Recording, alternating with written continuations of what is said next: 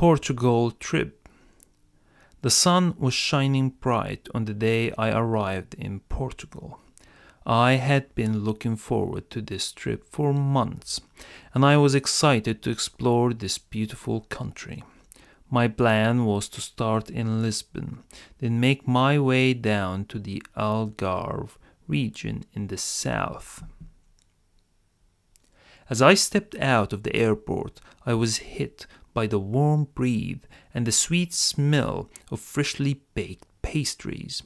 I couldn't wait to indulge in some traditional Portuguese cuisine. I made my way to my hotel in Lisbon, which was located in the heart of the city. The bustling streets were lined with colorful buildings adorned with intricate tiles, and the sound of street performers filled the air.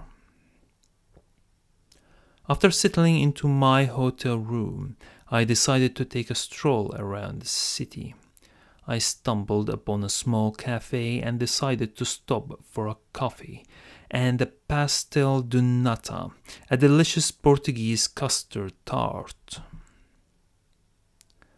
As I sat at the outdoor table, enjoying my snack, I struck up a conversation with the cafe owner.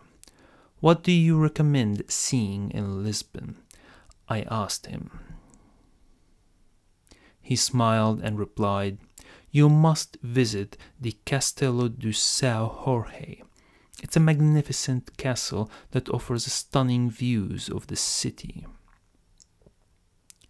"Thanks for the recommendation," I said, making a mental note to visit the castle later. After finishing my coffee, I continued my exploration of the city. I wandered through the narrow alleys of the Alfama district, taking in the beautiful architecture and vibrant street art. I stopped to admire the Sea Cathedral, a majestic church with a towering bell tower. As the day drew to a close, I made my way back to my hotel. I was exhausted from all the walking, but I couldn't wait to see what adventures awaited me in the coming days. The next morning, I woke up early and caught a train to Sintra, a picturesque town located about 30 minutes from Lisbon. Sintra is famous for its fairy tale castles and palaces, and I was eager to explore them all. My first stop was the Quinta da Regalera, a stunning estate with beautiful gardens and a mystical grotto. I spent hours exploring the estate's many hidden tunnels and secret passages, feeling like I was on a treasure hunt. As I was leaving the estate, I overheard a group of tourists discussing the Palacio Nacional do Sintra. They were raving about the palace's beautiful rooms and intricate tile work. Intrigued, I decided to check it out for myself. The palace did not disappoint. Its grand halls and elaborate decorations left me in awe. As I was leaving the palace, I ran into a friendly couple from Brazil. We struck up a conversation and ended up spending the rest of the day exploring Sintra together.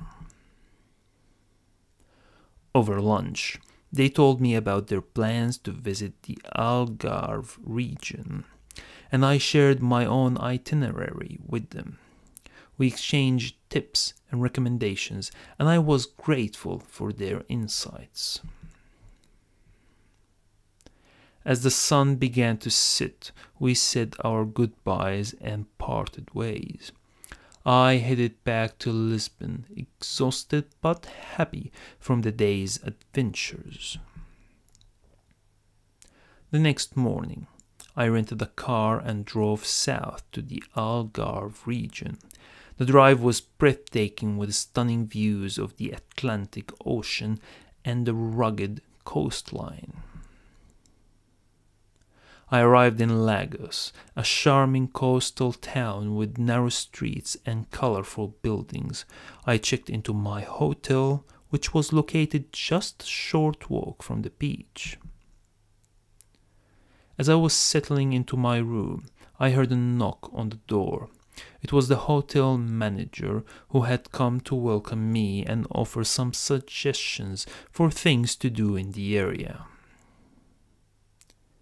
"Have you heard of the Benagil Sea Cave?" he asked me. "No, I haven't," I replied, curious. "It's a beautiful cave with crystal clear waters and stunning rock formations. You can only access it by boat, but it's definitely worth the trip." He handed me a brochure with information about local boat tours, and I thanked him for the recommendation. The next morning, I woke up early and headed to the marina to book a tour of the Benagil Sea Cave. The tour was amazing, with breathtaking views of the coastline and the cave's natural beauty. As I was getting off the boat, I heard a group of people speaking Spanish. I struck up a conversation with them and learned that they were from Argentina. They recommended that I visit Praia do Camilo, a nearby beach with stunning cliffs and crystal clear waters.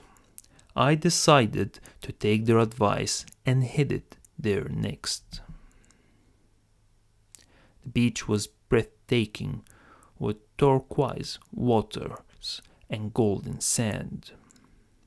I spent the day soaking up the sun and swimming in the warm waters. As the day drew to a close, I headed back to my hotel, tired but happy from the day's adventures. The next day, I decided to take a day trip to Sagres, a small town located at the southwestern tip of Portugal. Sagres is known for its stunning cliffs and world-class surfing beaches. I rented a surfboard and spent the day riding the waves and enjoying the beautiful scenery. As the sun began to set, I sat on the cliffs and watched the orange and pink hues paint the sky. As I was getting ready to head back to Lagos, I struck up a conversation with a local surfer. He told me about a hidden beach that only locals know about and offered to show me the way. We hiked through the cliffs and arrived at a secluded cove with white sand and crystal clear waters. I spent the rest of the evening swimming and relaxing on the beach, feeling grateful for the unexpected adventure.